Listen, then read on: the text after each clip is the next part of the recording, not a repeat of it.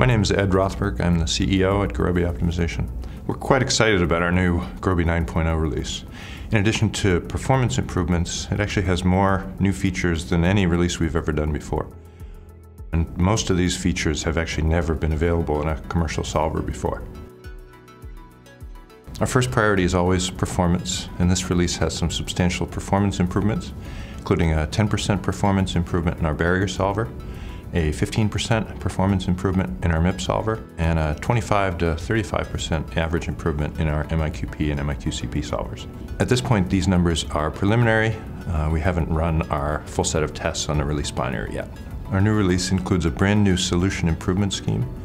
So if you want us to focus on improving your best solution, our new release is much better at doing that.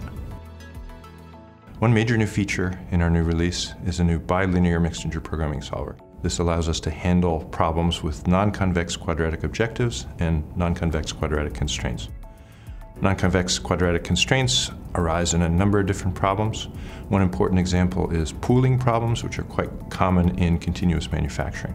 Bilinear constraints are also an essential building block for handling complex nonlinear constraints. It's actually always been possible to build a piecewise linear approximation for a nonlinear constraint on a single variable. As soon as you have a constraint that involves multiple variables, though, piecewise linear approximations don't work that well anymore.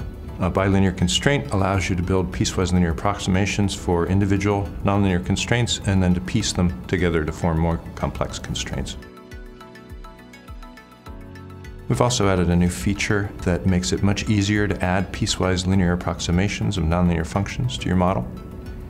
So if you want to add a polynomial function or a log or a sine, we allow you to select from a list of 9 different functions, and then you can ask us to automatically add a piecewise approximation of that function.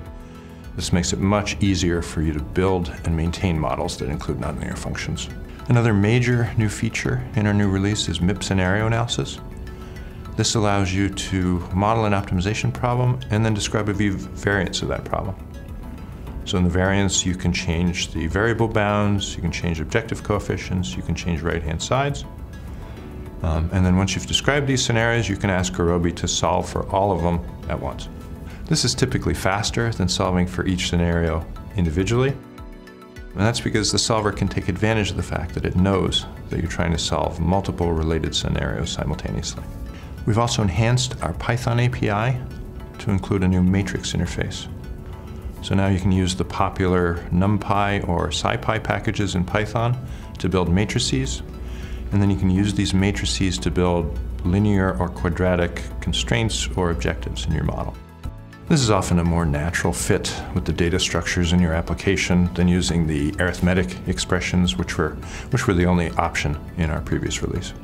So these were just the major improvements in our 9.0 release. We've actually got a long list of smaller improvements as well. We're quite excited about all the new things in our 9.0 release.